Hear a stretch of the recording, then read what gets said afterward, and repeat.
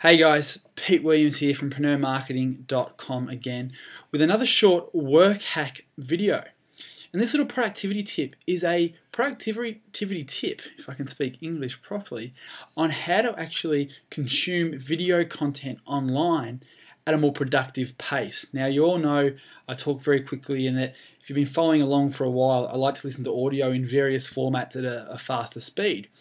But I've come across an awesome little online tool that actually allows you to watch flash video content online at a faster speed.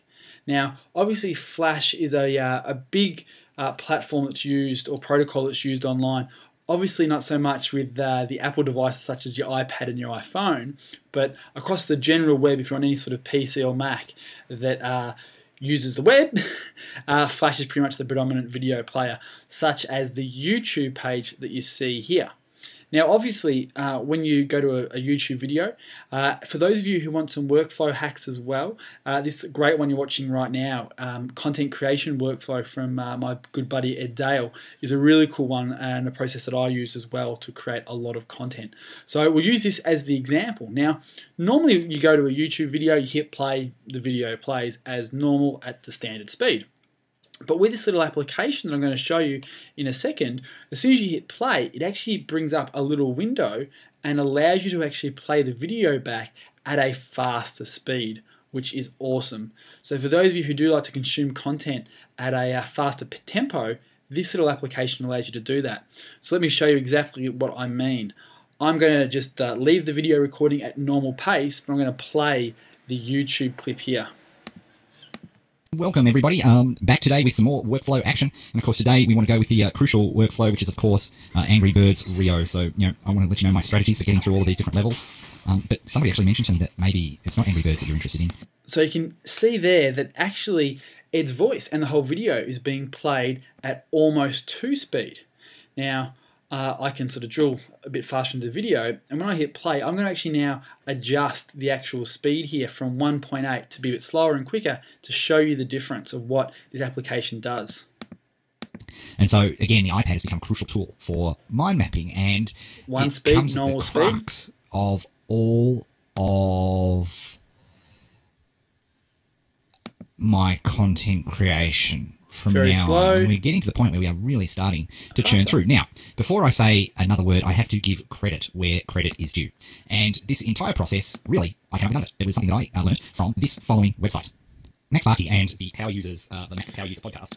Now, obviously, you can see there that it actually plays the whole video back at a faster speed, which is, once you get used to it and you train your body, can be very, very efficient use of your time. You can get through watching video content in 2 speed, which means you're going to get through an hour video in half an hour, or a 12-minute video in this instance in 6 minutes. And it's a great way to get the core content out at a quicker productivity time for you. And this works for YouTube pages or YouTube videos that are embedded on a site, like over at Merlin Mann's site at 43 folders. If I play his presentation from Webstock, which is an awesome conference in New Zealand, you'll be able to get a feel for what happens as well.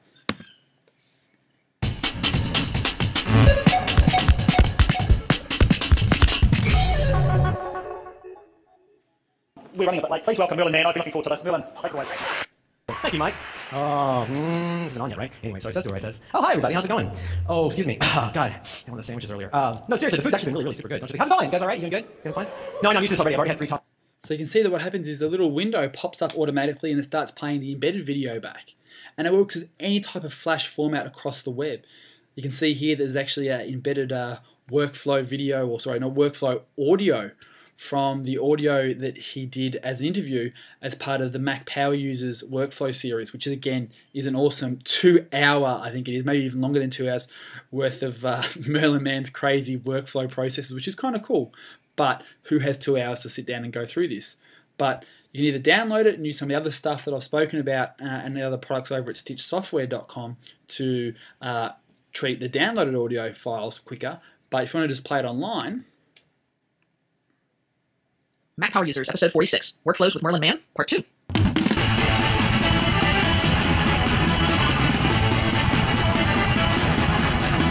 Welcome back to another episode of the Mac Power Users podcast. I'm Katie Floyd alongside with David Sparks. You ready, David?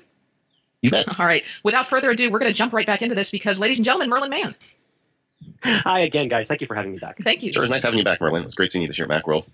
Oh, thank you. I mean, just so you know, I mean, I never... So there you go. It actually will automatically pop up and play any embedded flash file across any website, which is just amazing. And once you get used to it, you'll actually find that listening to stuff at one speed, the normal speed, is agonizingly slow, which is really, really cool. So at least 1.5 speed you'll be able to get used to very, very quickly. And as you train yourself, you can get up to 2.2, 2.5 speed and still have no comprehension loss, which is really, really cool. The application is about $30 and you can get it at, I believe it's myspeedapp.com.